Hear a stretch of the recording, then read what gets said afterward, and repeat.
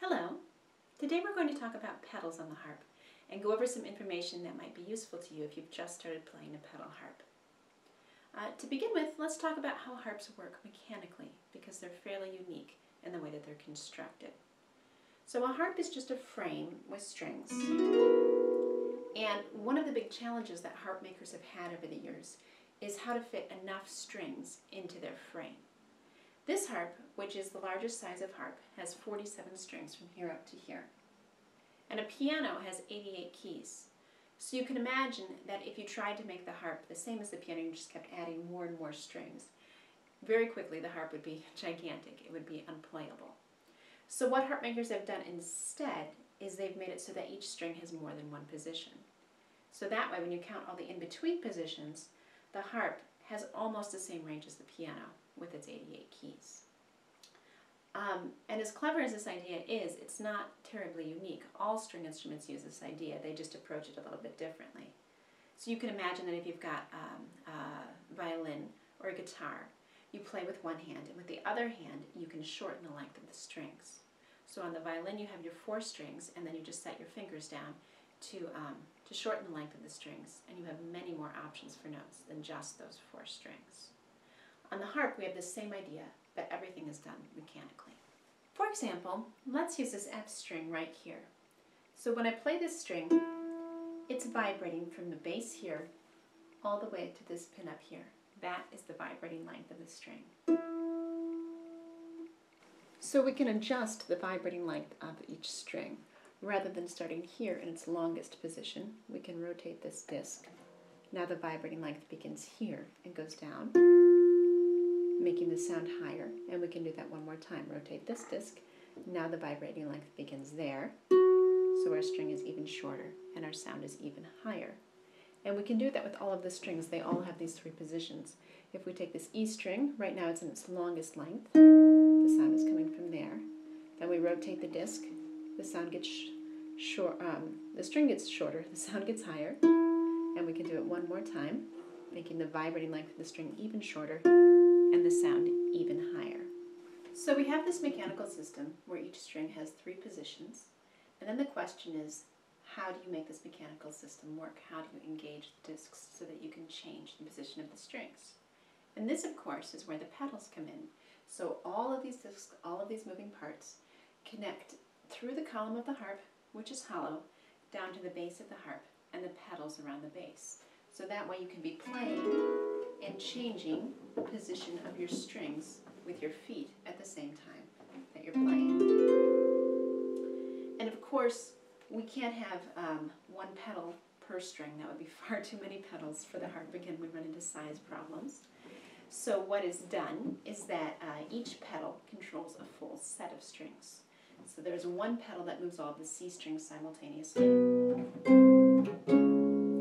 one pedal that moves all of the D strings simultaneously, and so on and so forth. So we have 7 pedals around the base of the harp.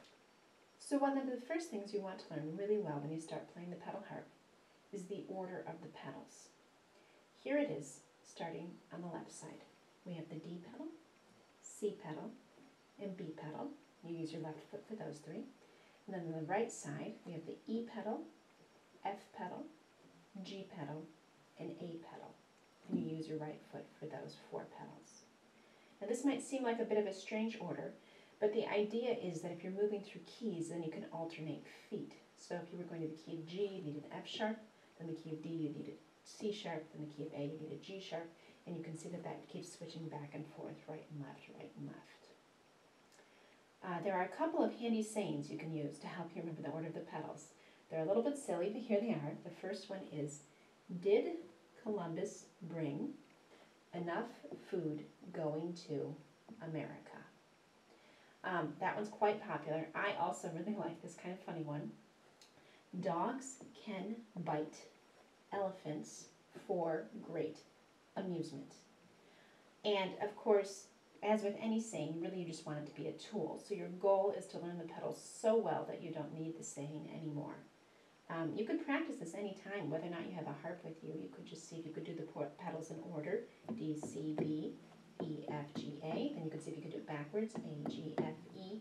B, C, D. You could try going inside out, B, E, C, F, D, G, A, all of that kind of thing. Anything so that you learn the order really, really well. Now let's talk about the 3 positions of each pedal. So just as we saw earlier, each string has 3 positions, so therefore each pedal has 3 positions. When the pedal is up, the string is in its longest position. When you move the pedal to the middle, then the string is in its middle position.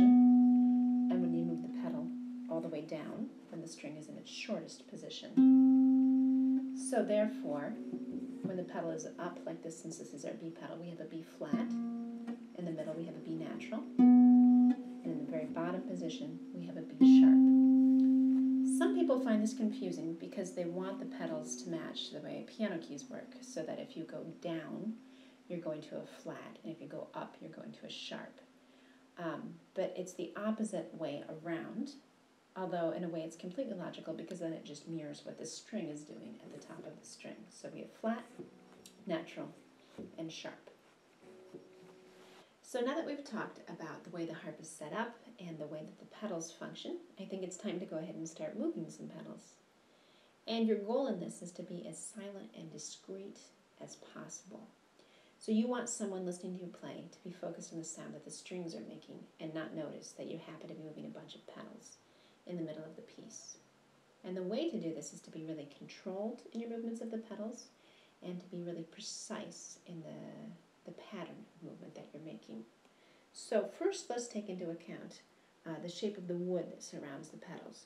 You can see it makes kind of a zigzag. I'm going to move this pedal to flat so you can see even better. So the shape of the wood, it starts and then it comes down, and then it goes in, and then it goes down and in again, kind of like a bolt of lightning. And when you're moving the pedals, you really want to try to mirror that shape. So let's start by moving pedals from natural up to flat. And keeping the pedal under the ball of your foot, you want to match that shape so you'll come out to the left, and then gently ease the pedal up to flat. We can do the same thing with this D pedal, moving it out to the left and then easing it up to flat. And then one more time with the B pedal, out to the left, easing it up to flat. So if you're moving pedals on the right side of the harp, everything is quite similar, except of course for one thing you're using your right foot rather than your left foot. And the pedals are a mirror image of each other, so your zigzag is the opposite shape. So then when you're moving, you have to slide the pedal to the right, bring it up, slide it out to the right, gently ease it up, out to the right, letting it come up, and one more time with the A pedal, out to the right, and then easing it up. So now let's talk about bringing the pedals back from flat into natural. Many people, when they first start playing the pedal harp, find this a little bit harder than the opposite for a couple of reasons. But your goal is just to do everything in reverse. You just want to bring the pedal straight down and then slide it in. One problem that a lot of people have is they have trouble getting it to come straight down. So if you're having that trouble, what you want to think about is having the pedal stay along this line, this outside piece of wood where it kind of hugs that. Many people think about bringing it down and a little bit to the outside or to the left while they're bringing it down in order to get it to do that. The next problem that a lot of people have is that it's really easy to catch this corner right here and have your pedal make the shape of maybe say the backwards letter J rather than a nice crisp L shape. So if you catch that corner, it's quite noisy. You hear a bit of a thunk when you do that. So instead what you want to do is you want to bring it down into the left, hugging an outside piece of wood. Then ideally you want to rest it on this notch here and then slide it over and in. That's how you get a really quiet pedal going from flat to natural. Here it is with the D pedal. You come straight down, rest on that notch of wood, and then slide it in. And one more time with the B pedal, bringing it down a little bit to the outside, rest it on the notch, slide it in. So now we'll do all of that in reverse on the right side. So again, everything is in a mirror image. So you want to bring your pedal down a little bit to the right, hugging the outside, and then slide it in. So here's the F pedal, hugging the outside of the wood down into the right, resting on the notch, and then gently sliding it in. The G pedal, same thing. And one more time with the A pedal. This pedal feels really far away, so you really have to kind of feel like you're going very much to the right and down, rest it on the notch, and then slide it in. So you might be thinking that I'm making this look really easy and that my pedals are very controlled, but yours are bouncing all over the place. They're slipping out of their notches, or they're kind of jerky going between positions. And that's all really natural when you first start doing this. It's not nearly as easy as it looks. In fact, the pedals are connected to a large spring inside the base of the harp. And that spring has a lot of tension in it, so it's not natural to be able to get the pedals to just move so smoothly and serenely between positions. But of course, that's where practicing comes in. I think it's great to just practice moving the pedals like this without any playing. Move all of the different pedals between all of the different positions several times each day, and so it starts to become easier and feel a lot more controlled. Let's go ahead and try moving some into sharp.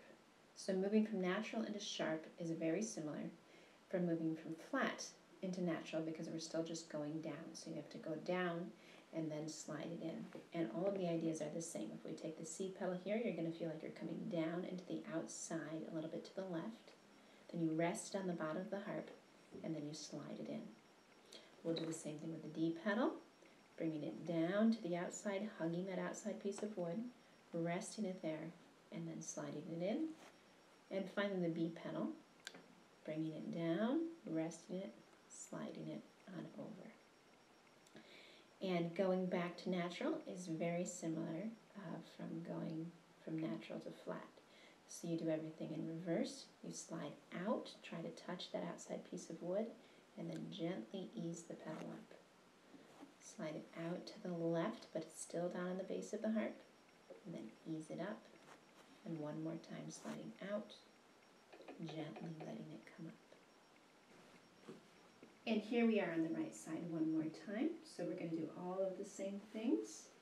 Here's the E pedal, bringing it down into the outside, a little bit to the right in this instance. Rest on the bottom of the harp. You really feel like you're pressing down right here. And then slide it in.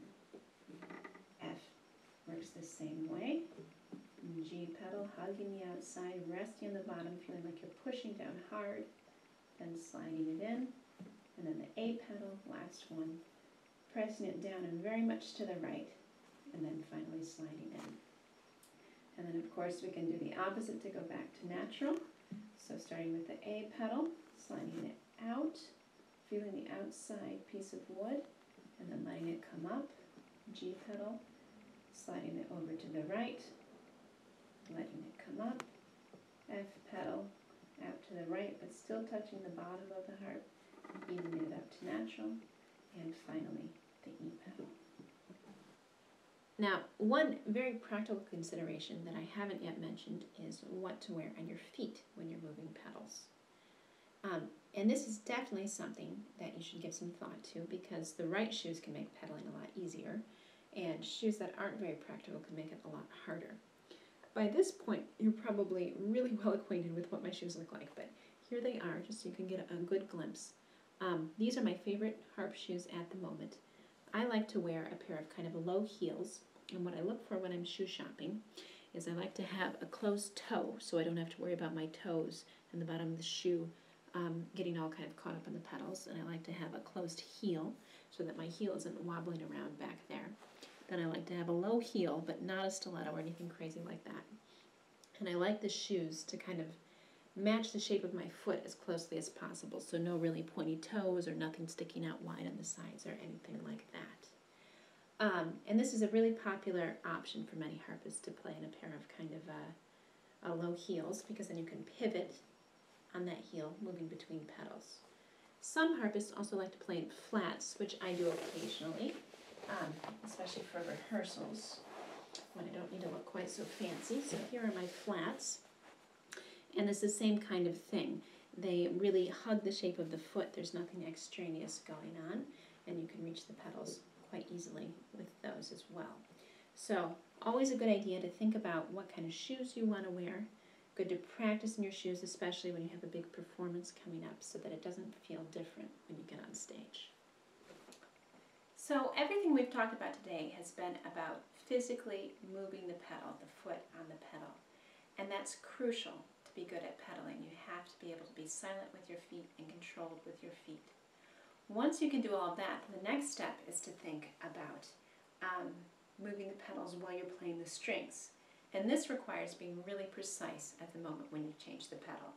So let's say, for example, that I play a C major chord, and then I'm going to play a C minor chord. You have to move the pedal at exactly the right moment, not too soon, not too late, so that you don't have any extraneous noise with the strings or any buzzing, anything like that. So the best way to practice that, of course, I think, is to do it. And beginning pedal harp music is usually written so that there's just a couple of pedals throughout the piece, so that when it comes up you can really focus on it, which is great. And frequently you use the same pedal or the same couple of pedals, so you don't have to be jumping around like crazy down in your feet.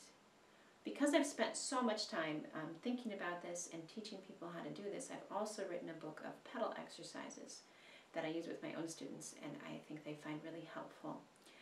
It starts with some of what I was showing you earlier, where you're just moving your left foot between flat and natural and flat, going back and forth, back and forth. Then the second exercise is all about your right foot doing the same kind of thing, and so it moves really incrementally.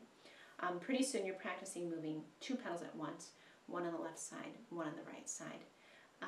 And then it starts to do more advanced pedal techniques, like moving two pedals but having one go to sharp and one go to flat. So they're moving in opposite directions and things like this. So if you're interested in that, I'll put a link below in the description. Thanks so much for watching.